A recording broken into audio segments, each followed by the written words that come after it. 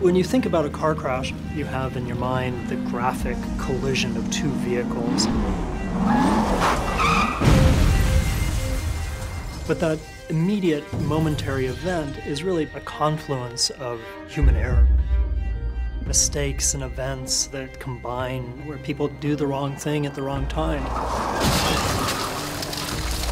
And a crash occurs. I'm John Lee, and I study the psychology of driving. All of us, at some point in our lives, are likely to be involved in a crash, and every day, over 100 people die in the US because of human error in driving. And so many of them are preventable. In our lab here at the University of Wisconsin, we're studying behavioral science to make driving safer. So understanding what motivates people, what affects their behavior, and what leads people to do things that are unsafe.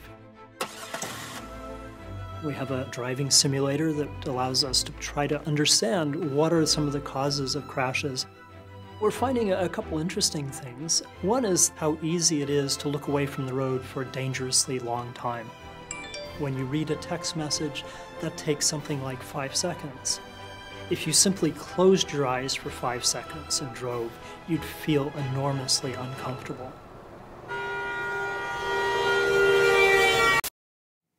We have this illusion that we see the whole world around us, when in fact there's a lot about what happens around us that we're blind to. I think behavioral science offers a whole range of potential interventions that can help reduce fatalities due to human error.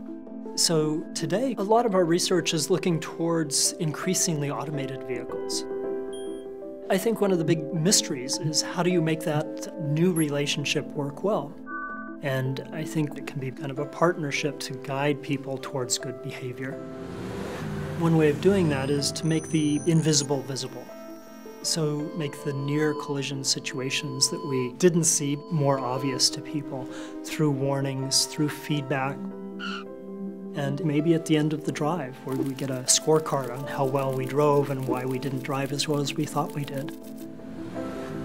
At another level, we're looking at technology that can help the car understand the state of the driver. So monitor the driver's face for signs of drowsiness, distraction, and alert the driver before they realize it themselves.